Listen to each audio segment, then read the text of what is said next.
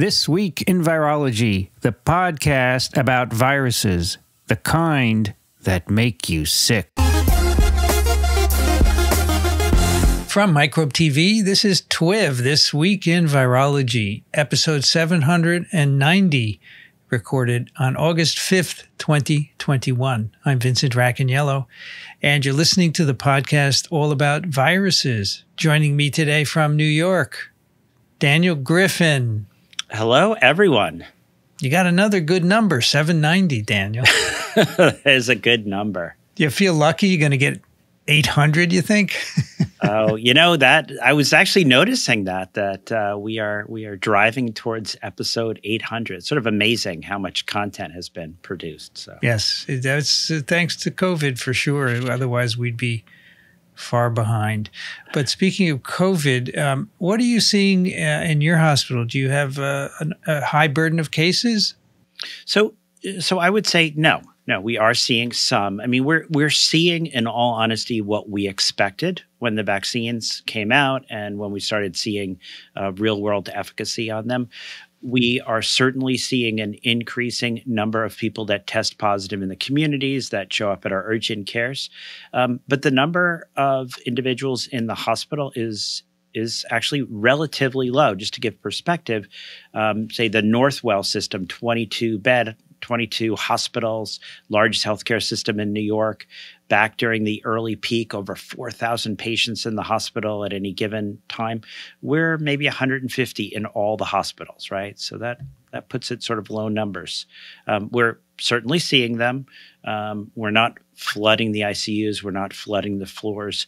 But really what I think that reflects, as we look around the country, is a high vaccine uptake in our local area, right? So, all right. So first, I'm going to start with a correction. I really enjoyed the quotation when I heard Rich Condit say it, but it turns out last week's quotation was actually not said by Richard Feynman. I actually went back and listened to the interview itself. And what did he actually say? If you listen, he said, you see, one thing is I can live with doubt and uncertainty and not knowing. I think it's much more interesting to live not knowing than to have answers which might be wrong. So, you know, I'm always try to be a stickler for the truth. So I appreciate that being pointed out. Let me start with my quotation this week, which I do believe was actually said by this individual. Being defeated is often a temporary condition. Giving up is what makes it permanent. And that's by Marilyn Vos-Savant. And I think that we are having a tough time across the country, around the world. But this is our fight to lose. We can still get ahead of this. We can still make a difference. And we have learned a tremendous amount. And we have incredible tools. So where are we at the moment? If you follow the dashboards, some of us still check the dashboards on a regular basis. I like Worldometer. I like their curves and their daily counts. If you look at August 4th, I think I had predicted in last month that we would be over 100,000 new cases per day. On August 4th, we had 112,279 new cases and 656 deaths just that one day. I'm trying to figure out, you know, if people have just become numb or there's some kind of emotional fatigue. I think a lot of it is this emotional fatigue. People really just want this to be over. As my grandmother used to say, if wishes were horses, beggars would ride. And wish away, you have to actually act to make this change. The case fatality rate, if you look at the millions of people in the United States that have had confirmed COVID-19, it's right at 2%. So 1 in 50 people with a confirmed case of COVID here in the U.S. have died during the acute period. But as we start our discussion, Vincent, this is quite different than the about 1 in a million risk if a person is vaccinated. So what I like to say is if everyone in the country was vaccinated, we'd maybe see 300 to 400 deaths a year instead of 600 deaths a day with our vaccine uptake challenges. Do you think that we will ever get to a point where most people are vaccinated in the U.S.? You know, we're already there, right? If you use the word most, right? So over 70% of individuals eligible have started the vaccine process. Over 50% of eligible individuals are fully vaccinated. There's all this talk about, vaccine hesitancy, but I mean, if you start doing the numbers, you realize, it's the tyranny of the minority. I mean, the majority of the eligible people are doing their part, getting vaccinated, helping us get to a point where we can move forward. So I'm actually quite optimistic. And, some people, and I have a lot of conversations, they're waiting for full licensure. They keep saying it's not fully approved. When it is, I will get vaccinated. I believe some of them, not all of them. When all of the military personnel are vaccinated, after a while, right, people look at this. I was doing a Medscape interview the other day, it's sort of an educational thing, and I compared this to polio. People are like, back when polio, everyone was just rushing to get vaccines. That's not actually true. So it took 5 years to get to over 90% with the polio vaccines once they were fully licensed, right? We are at 70% starting the process at 7 months. That's pretty good. We keep this up 3 more months, we'll be at 100%. Well, maybe not, but I'm optimistic. Okay, good. What about you, Vincent? Are you optimistic? No, I think, we were stuck at about 500,000 doses a day, way down from over 1 million, right? And only now, because there have been huge upticks in the South, in the Midwest, then now it's gone back up to 750,000 a day. So if that continues, that's good, right? But it's going to take a while for us.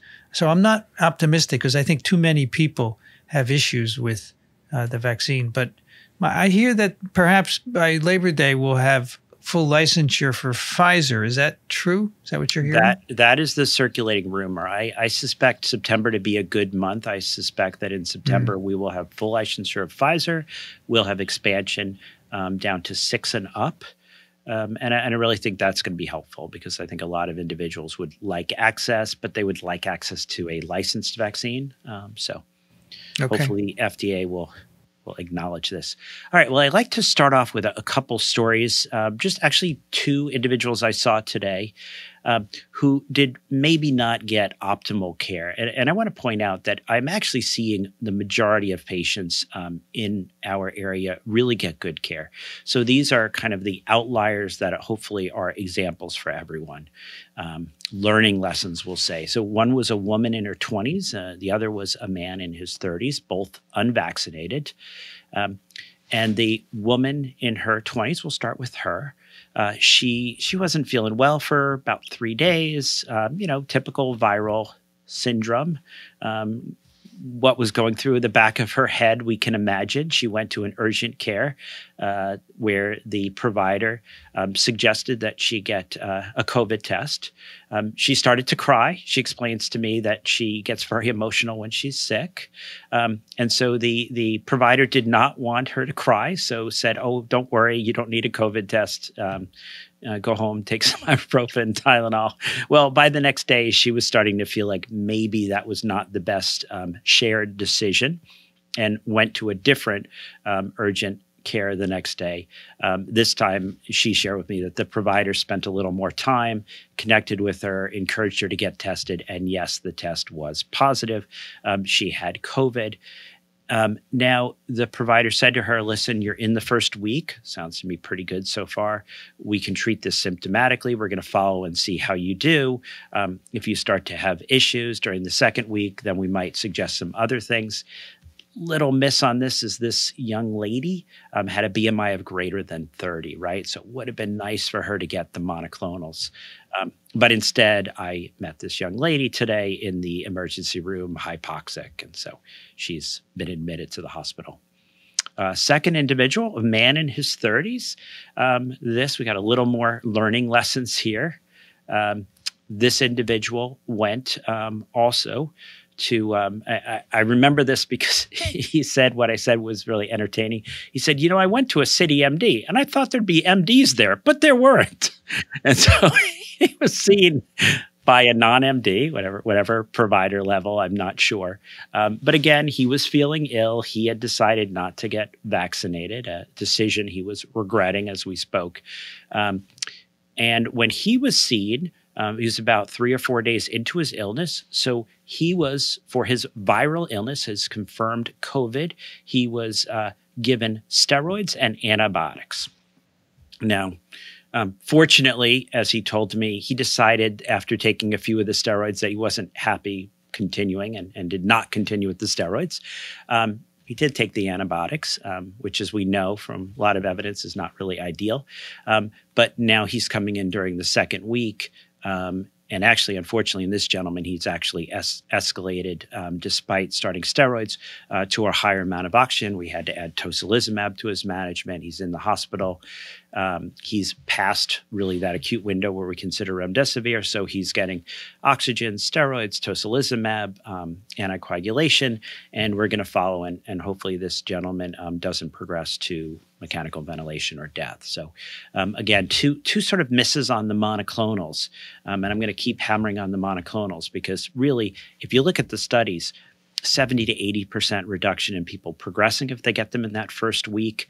A BMI higher than 25 is really quite widespread in our population. Both these individuals had BMIs greater than 30.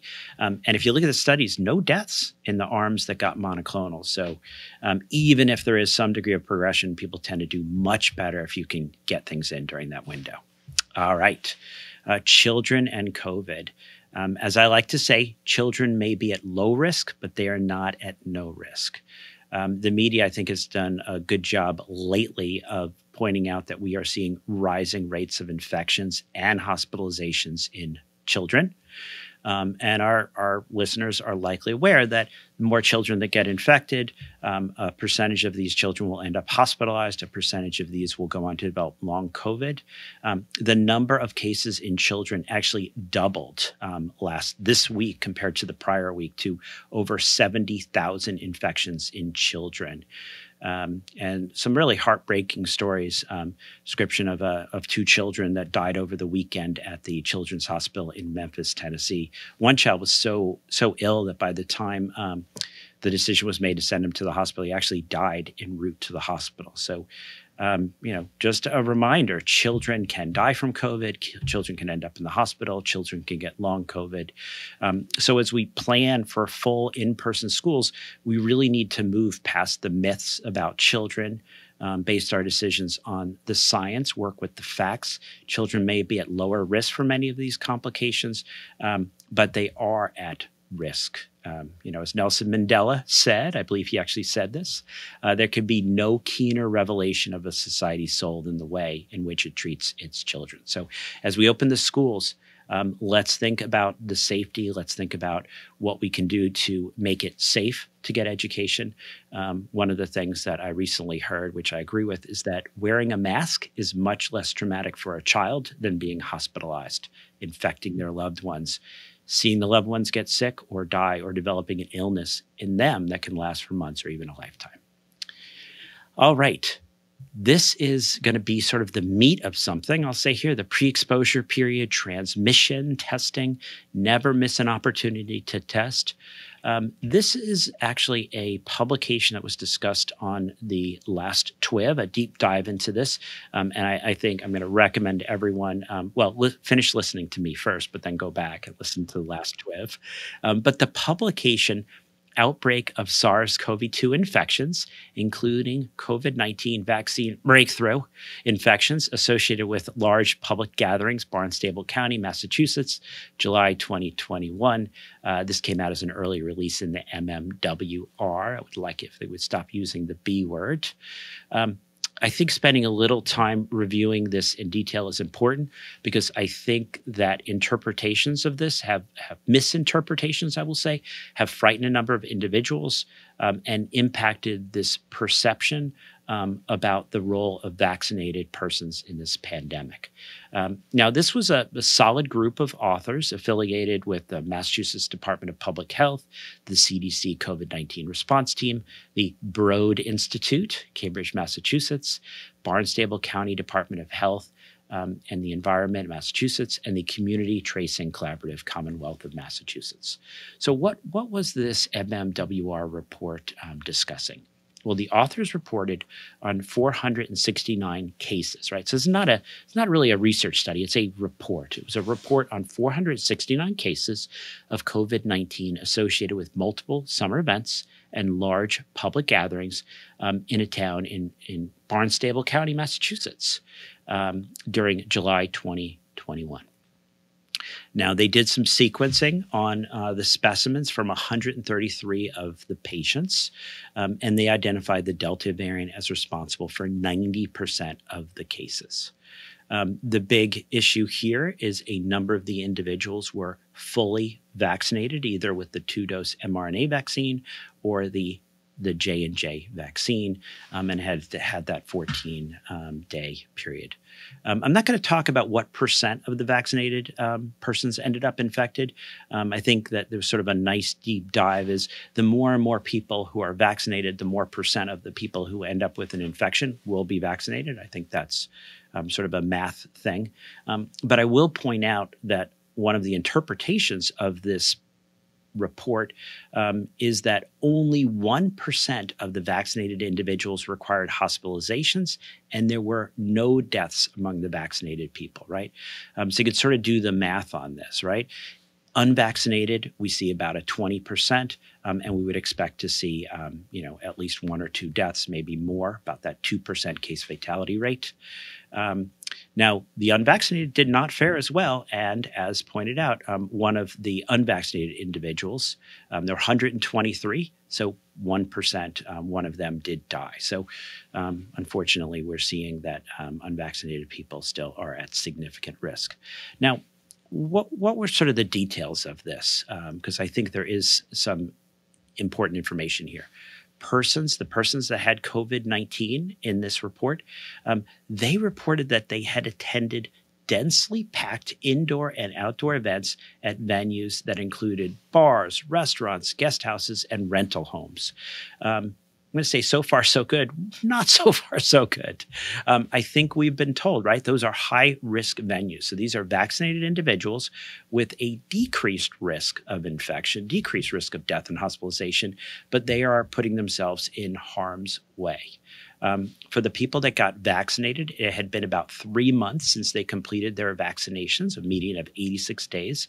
So as we've discussed repeatedly, we're expecting to see a drop in the level of the antibodies, a drop in the protection against infection and localized mucosal replication with transmission, but continued protection against moderate and severe disease, which was demonstrated here.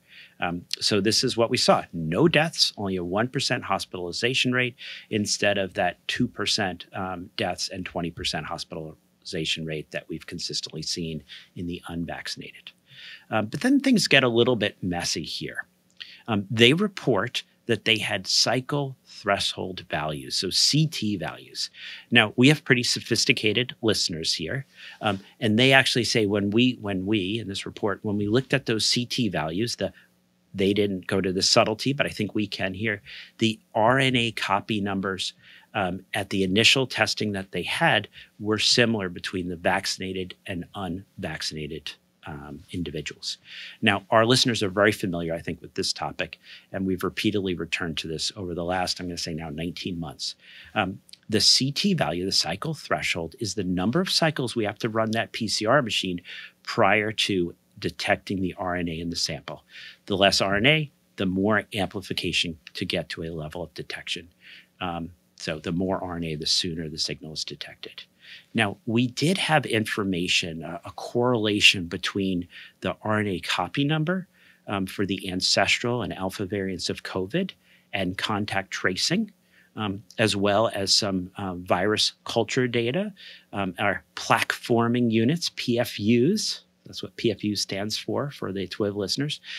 But we still don't have this information for the Delta variant, and we still don't have this information for the person. So I saw a wonderful sort of a tweet meme where it was the Bart from The Simpsons writing on the board over and over again, RNA copy number is not viral load. CT value is not viral load. So I don't want anyone to make that quote unquote rookie mistake. Those CT values do not necessarily tell us that vaccinated persons are carrying quote unquote tremendous amounts of virus in their noses. They have a high RNA copy number. We're going to get to some data in a moment to show that that is actually short-lived relative to an individual who is unvaccinated. And as we've discussed with a previous study, we're not sure that this is actual virus or just a bunch of RNA, and that the virus has been neutralized by the immune response. So I think that this, we need that science before we jump to scary conclusions. So what are my takeaways from this study? I'm going to come away with 4. 1, persons attending densely packed indoor and outdoor events at venues that include bars, restaurants, guest houses, and rental homes are at risk of infection with SARS-CoV-2, the virus that causes COVID-19, even if vaccinated. So just in case people didn't get this, vaccinated people can get infected with SARS-CoV-2. Vaccinated persons can transmit. This study didn't look at that. They did not look at secondary attack rates from vaccinated individuals. So this study did not tell us about any transmission being done by vaccinated individuals. So I think that's key. 2, in real-world situation, even months after completing vaccination, our current COVID-19 vaccines continue to offer protection against moderate and severe disease. In this study, only 1% of these individuals involved in these high-risk behaviors with really significant exposure went on to require hospitalization and no deaths. 3, we see again that vaccinated persons can get infected, and we know from other studies that vaccinated persons can transmit to others. But as I mentioned, this study does not look at secondary attack rates or transmission. And I don't think you want to walk away from this with that sort of conclusion or suggestion. We need to repeat our case contact studies, our tracing studies, our viral culture studies with each new variant and in both vaccinated and unvaccinated persons to understand the kinetics and their correlation with shedding of infectious replication competent virus. And I'm actually going to talk a little bit about a study that's starting to move in that direction. All right, so I'm going to move forward to our next study. This one I really like. That suggests that maybe I didn't like the other one so much. This was a preprint. And when I was listening to TWiV 779, I guess it was, and Brianne was talking about the virological and serological kinetics and talking about the red and the green curve, I was yelling at my radio, Brianne, it's the Singapore study, the Singapore study. And this is the Singapore study, which is great. Virological and serological kinetics of SARS-CoV-2 Delta variant vaccine breakthrough infections, a multi-center cohort study. This was posted as a preprint, right? So it's still going to go through peer review. We'll still get some more input.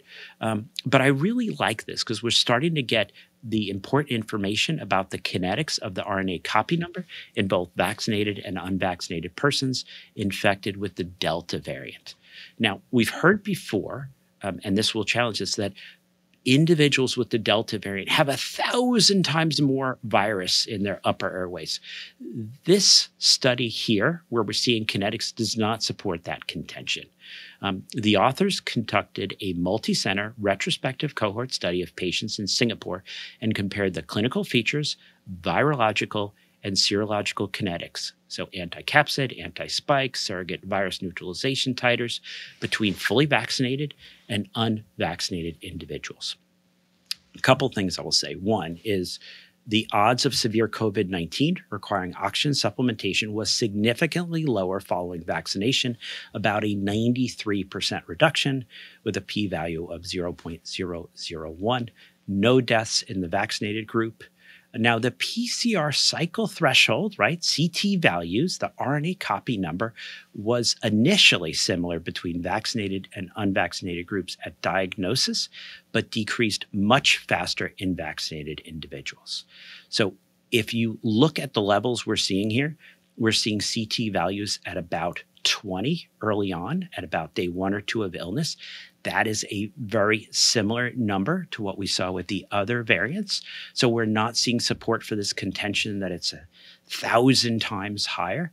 But then what I think is great, and I am going to say, people go out there, this is not behind a paywall. Hopefully we'll post this up on Parasites Without Borders, our COVID weekly updates. But if you look at this idea, one, we do not know if this is replication competent infectious virus. We're looking at RNA, but that RNA level starts to really fall off the cliff at about day 5 or 6, where the unvaccinated really, it's like a slide where you're not going to get much speed. It just really continues to very slowly go down, where we're seeing the individuals who are vaccinated really clear this RNA.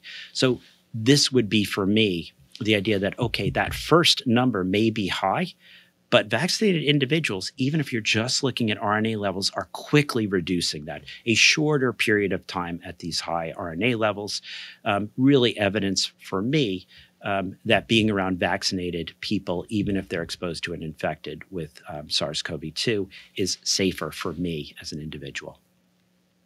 We still need more data. We still need the viral culture data to make sense of what these RNA copy numbers mean. We need contact tracing to look more at the secondary attack rate. And I want to say the information I've seen so far on Delta does not suggest to me a higher secondary attack rate. We may have a shorter replication cycle. So, okay, 4 days later, you've infected those 2 to 3 other people. 8 days later, you've infected another 2 to 3 people per 2 to 3 people. So it may appear from the epidemiology to have a higher reproductive number, but I think that the secondary attack rate so far, we're not seeing that this is quote unquote as contagious as chickenpox. We're just seeing a faster spread. I have to say this is stuff we're working on, and my friend Dr. Wanpo Tu up at the Everett Clinic in Washington is collaborating with the University of Washington with their BSL Virology Center. And we're actually going to hopefully get some really good information. What do those CT values mean? What do they mean as far as plaque-forming units, viral culture, et cetera? Because I think this is really important for those public health recommendations. So I do not think the sky is falling. I still feel much safer around vaccinated individuals. All right, exciting news this week on passive immunization, monoclonal antibodies as post-exposure prevention. So the Regeneron COVID monoclonal antibody cocktail got expansion of their EUA to include post-exposure prophylaxis for individuals who are either 1, not fully vaccinated, or 2, are not expected to mount an adequate immune response to complete SARS-CoV-2 vaccination. So, for example, a person who has an immunocompromising condition, who's on immunocompromising medications, if they come in and say, I was exposed to an individual, I made a mistake, I had an exposure, these individuals, if they're considered high risk for progression, can go ahead and actually be treated with the Regeneron COVID-2 cocktail. And they go on and give a little more information. I do think that this is really critical. We've been talking a lot, and we'll get back to this, about that 3rd dose boosters here in the United States when half the world hasn't had firsts. We do not know, in all honesty, what that 3rd dose offers as far as protection for our individuals with immune compromising conditions. But we do have really good data, I'm about to present it, on what happens when you post-exposure prophylaxis individuals with the monoclonal. So I want people to think this is a big changer in treatment, a big expansion. So what is the science behind this expansion? There was a paper, we've talked about this information previously, but now the paper, Subcutaneous Regen-CoV Antibody Combination to Prevent COVID-19, was published in the New England Journal of Medicine. And this study, individuals, I say individuals because they're not necessarily patients yet, right? They haven't been infected, they've just been exposed. They were randomly assigned in a 1-to-1 ratio within 96 hours after a household contact received a diagnosis of SARS-CoV-2 infection. And they actually were treated with a subcutaneous injection versus placebo. So again, we don't need to necessarily have that IV. We could do this as a subcutaneous, so increase our access. The primary efficacy endpoint was the development of symptomatic SARS-CoV-2 infection through day 28. And what did they find? Well, symptomatic SARS-CoV-2 infection developed in 11 of the 753 participants in the treatment group, 1.5%, but in 7.8% in the placebo group. So this was a p-value of 0.01. By weeks 2 to 14, a total of 2 of the 753 participants in the Regeneron COVID group, 0.3%, and 27 of the 752 participants in the placebo group, 3.6, had symptomatic SARS-CoV-2. So we saw a relative risk reduction of 92.6. Among the symptomatic infected participants, the median time to resolution of symptoms was 2 weeks shorter than in the individuals that were treated. And the duration of, I'm going to translate high viral load into high RNA levels, greater than 10 to the 4th copies per milliliter, was shorter, 0.4 versus 1.3, so about a week shorter there. So that is now out in the New England Journal of Medicine. So a couple times this last week, I've run into this and sort of been a little bit shocked. The quote unquote, in my experience from the physicians saying, I haven't really had great experience with those monoclonals, but in my experience, the remdesivir has been working really well. Yes. So Daniel, how can they do the control group? Isn't that withholding standard of care in the control group if you know they're exposed? So this was actually the study that gave the indication. So prior to this, exposed individuals, there was no treatment option. Okay. Now we know that if you're exposed and you're a high-risk individual, you can go ahead, get this antibody combination, and for about 3 months have this passive antibody protection. Now, can you do a placebo-controlled trial in the future? Actually, the monoclonals, it's a problem. They can't. It's actually considered that effective, which sort of throws a little bit of a wrench in the system. Why are they not FDA approved if they're considered so potent, so valuable, so impactful? So yeah, if the FDA is listening. So, all right, active vaccination. Never miss an opportunity to vaccinate. Vaccination is how this pandemic ends.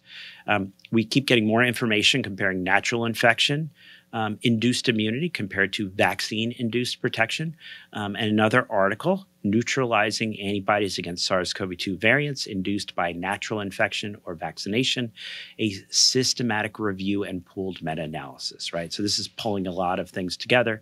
When we pull these 106 articles together, we basically were seeing that the beta, the gamma, and Delta significantly escaped natural infection-mediated neutralization. Neutralizing antibody levels induced by mRNA vaccines were, in general, at least the same level or higher. So just more and more data suggesting that vaccination is really the way to go. Don't take a chance. I have certainly seen plenty of reinfections. And it's really at about 6 months when we start to see, at 180 days, when we start to see the reinfections rise. But I've seen them as early as 3 months. And once you've had SARS-CoV-2, once you've had COVID-19, you really don't want a second infection. All right. So as I said early on, the viral replication or viral symptom phase, what I like to say, the time for monitoring and monoclonals and not the time for antibiotics.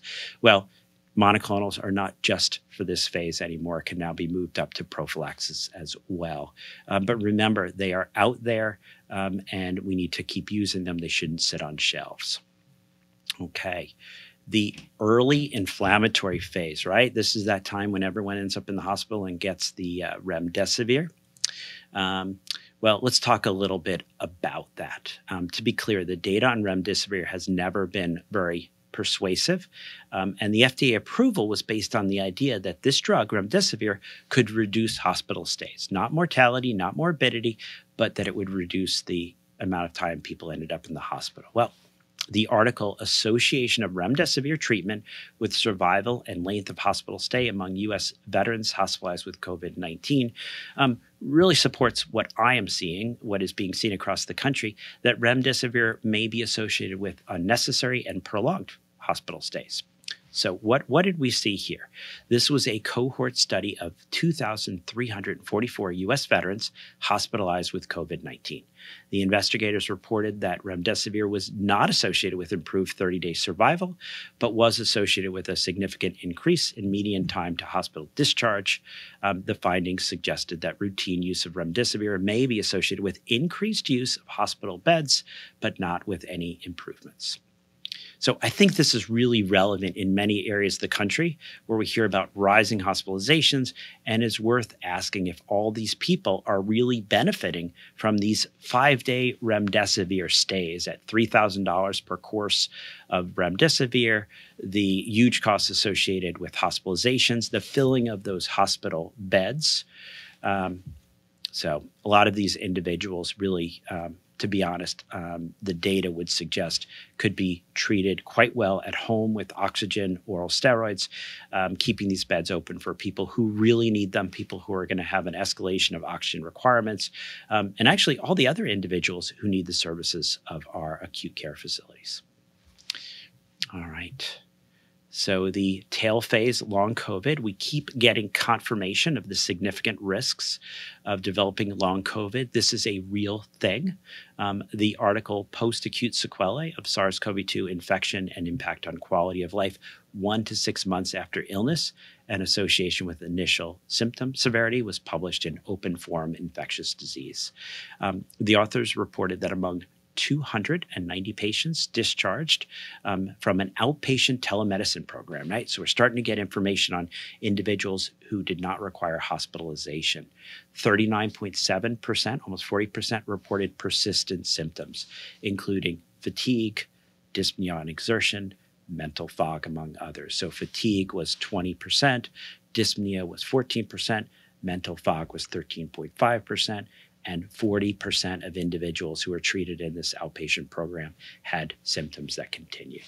So long COVID is real. Unfortunately, I'm hearing reports that we may have even underestimated the incidence in adolescents and younger children. That will be critical to keep an eye on those numbers as we see more children getting infected. All right, what's going on in the rest of the world outside the high income, in the low and middle income countries? As I like to say, no one is safe until everyone is safe. Just a little musing on third doses versus first doses. As we're seeing, there's already a code here in the US. They're kind of getting ready to allow us to give third doses. There's a little bit of a dialogue, and Jen Psaki was talking about sort of the U.S. perception on this. I do not know the right answer, so I'm just going to put this out there.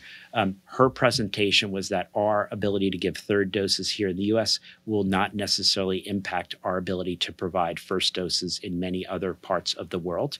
I think that's really important when we make these decisions to realize that there is an equity aspect and there's a science aspect. And now that we have the potential to use our monoclonals for those individuals who did not respond to just 2 doses, I think it's important that we balance those in our decisions. So whether that's true or not, I think it's important to know whether or not that's true. What's the science behind a third dose, Daniel? Yeah, we don't have any. I should say the lack of science behind the third dose. Yeah, it would be nice to have that science before we started giving people third doses. So yes.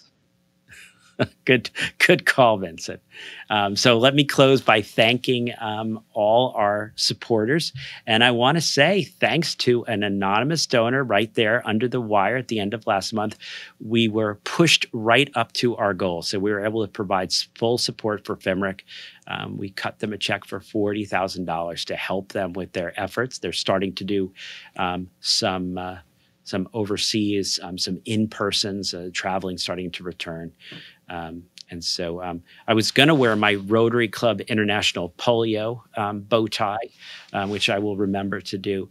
But just the whole point is that we can't do this without your support. So thank you for your continued support. And we are now moving on, starting this month. So August, September, October, all donations made to Parasites Without Borders will support floating doctors. So go to parasiteswithoutborders.com, click the donate button, and help us support all the work that we do, as well as floating doctors.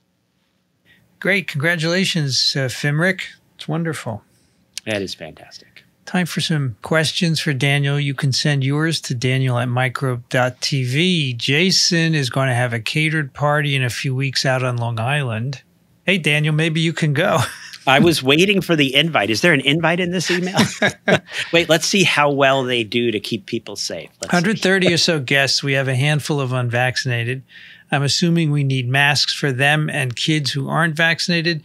Can they test out of a mask requirement? Would we do a rapid or PCR or both? And how long before the party? Well, what we try to talk about, right? Like, let's say I was in charge. I was your infection control officer. What would I recommend?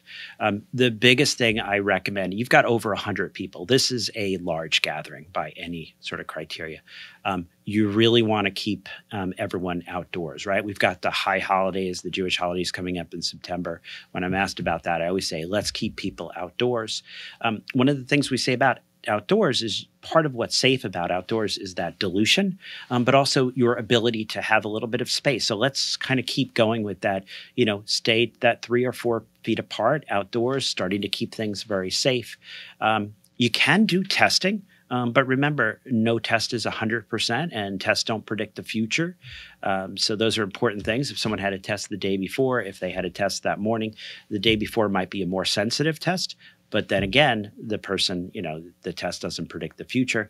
They might have a point of care test. Again, not every test is 100% sensitive. So as we're learning or as we're communicating, as we're trying to reinforce, even vaccinated people can get infected and spread. So those would be my big things. Keep it outdoors, try to keep people spaced apart. Masks are great, right? I mean, you got over 100 people, someone showing up at your party infected with COVID, just with SARS-CoV-2. So, if you don't want any transmission, if you've got vulnerable people there, really, encouraging masks is great. Staying outdoors is great, right? People are going to have drinks. They're going to eat food. So then you sort of step aside. I always think of that as a time when my mask is off, and I'm not going to be face to face with an individual. So remember, layered approaches increase safety. Nothing is 100% safe. So balance your risks and risk tolerance. Tom writes, I know guidance from FDA and CDC at this point is that boosters are not needed to prevent disease. However, it seems like they could prevent infection, as a third dose appears to elevate neutralizing antibodies to 100x if you take the Pfizer data at face value. While we don't know if neutralizing antibodies are a correlate of protection from severe disease, it does seem to correlate with infection based on small data from NEJM paper out of Israel. As a father of 2 young children, I'm finding it hard not to go and find a third dose. I'm not worried about myself. Instead, a mild case that allows me to transmit virus to my children. I still may wear masks in areas where I can't verify vaccination status, but I am worried this might not be enough. For instance, do we need to go back to the days of masking around everyone not in our immediate family, such as my parents and in-laws? To me, I would like to see boosters or an expedition of the vaccines to those less than 12. Not looking for you to comment on whether I should get a third dose, but rather on how the FDA full approval might change the ability of physicians to prescribe a third dose. Would full approval allow doctors to write off-label prescriptions based on the needs and risks of their patients? Well, I'm sort of glad, Vincent, that you and I hit on this a little bit. I mean, the first thing we really need is the science, right? So one of the aspects of vaccines, which is really not something we have a lot of great evidence for, or a lot of vaccines that have a track record for, is preventing infection, right? Vaccines are really good at preventing illness, really good at preventing serious illness, right? We look at the injectable polio vaccine. Does the injectable polio vaccine prevent infection? Vincent, I'll ask you. No. Is it a crummy vaccine? No, it's a great vaccine. So what we do not know, and what people would like to know, is, as we've seen, it does look like vaccinated people may be less likely to transmit to others. And that's one of the things that actually, when we talk about, healthcare workers should get vaccinated, we're not worried about protecting the healthcare workers from getting sick. We're thinking the vaccines may somehow protect our patients. Before we start pushing third vaccines, we need the science. The science is something we can get, the experiments we can do, the contact tracing we can do, and we need to do the studies. If you give individuals a shot at 6 months, if you give them a quote unquote booster, does that really accomplish what we're after? We still need the science. And I think that when we look at the amount of money we spend on so many different things, we need to spend the money on this. We need to do these studies. We need that information. We need to know what do the vaccines do as far as protection against severe disease. We also need what they can do relative to transmission and even just infection. Right now, we're just sort of guessing. And as you point out, neutralizing antibodies are not a clear, reliable correlate of protection. Keels writes, I'm a primary care doctor here in steamy Jacksonville, Florida. We're having a terrible time with SARS-CoV-2 and COVID-19 disease here. What, if anything, is the role of UVC light to potentially sterilize the air? If UVC room light can be helpful, especially in places where mask mandates are prohibited, like our schools, egad, or ignored, could UVC light be another mitigating measure? Expensive, probably impractical, and I do wonder about long-term exposure, but at least it's passive. What do you know, Daniel? Yeah, this is painful. I'm so sorry. If they find out that you are opening the windows or spending time outdoors or using UVC or any other measure to decrease your risk of getting infected, sick, or dying, you may end up in trouble in that state. It's a little crazy to me that, anyway, so back to the science. We actually discussed on some of the TWiVs, and there were actually some pretty good deep dives in some of my non-updates looking at UVC. And so this is definitely a modality that has been looked at and may play a role. I think there's also a safety aspect here, usually not shining these in people, but there's specific frequencies that you want to look at. So I won't go too into that. And actually, maybe in our show notes, we can put the link to when there was a deep dive on some of the data here.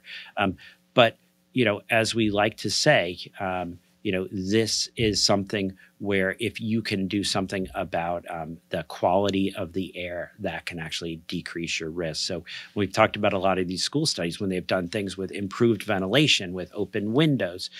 All these different strategies are part of that multi-layered mitigation approach. Just don't tell people why you're doing it. Isn't it crazy that they're preventing you to wear a mask? I mean, what are they thinking? Next thing you know, they're going to outlaw seatbelts because it compromises freedom. There'll be no airbags. I'm not sure where they're headed. Good thing they can't get near airplanes, right? Right, Daniel? Okay. All right. Jennifer has two questions. First, with Delta, do we have to change our masking? Do we need N95, K95s, or double masking with a surgical under a cloth mask? What are your thoughts on this? Yeah, I mean, let's be really clear about what the science is, right? The science is not that you walk past someone on the street. I mean, I was on a call yesterday, and actually one of the questions was, I heard that it only takes 5 seconds of exposure to get infected with the Delta variant. No, it does not. If you look at the secondary attack rate for the Alpha and the Delta, there's data out of the UK, it actually looks like at one point, it was pretty similar. Actually, current data suggests a lower secondary attack rate with Delta. And these studies are really hard because you have all the non-pharmaceutical interventions, right? The masking, the heightened awareness. So we have no compelling data, in all honesty, that the Delta is, going to spread, going to get through masks, things that we worry about. It does look like it spreads faster. It does look like there's a quicker replication cycle from exposure to you being able to spread it to the next person. But I do not think there's any biology or any evidence that says you need to change your approaches. I still encourage people to think about masks, the surgical mask, as source control. When you're coughing, sneezing, breathing, you're catching in. But as far as you protecting yourself, the KN95s do a better job. So when I walk into a room with an individual who has COVID, I wear an N95 mask. When my family or I travel on a plane, we all wear the KN95 masks. Physician today walked into one of the rooms with 2 surgical masks, thinking that that was really a great way to protect against COVID. It's not. So think about using the right mask in the right situation. I think it's interesting that Delta is the symbol for change, but Delta has not changed everything. Our non-pharmaceutical interventions still work. And Jennifer wants to know if the 15 minutes, 6 feet recommendations have changed. In some places they've been using 10 minutes for a while just to be sort of, but that's been for a while. That has not really changed recently. It is interesting. I'll tell you, in New York State, the exposure is 10 minutes within 6 feet, and they don't care whether it's indoor or outdoor, which doesn't really sit with the science. But that's the deal. That's COVID-19 Clinical Update number 74 with Dr. Daniel Griffin. Thank you, Daniel. Oh, thank you. And everyone, be safe.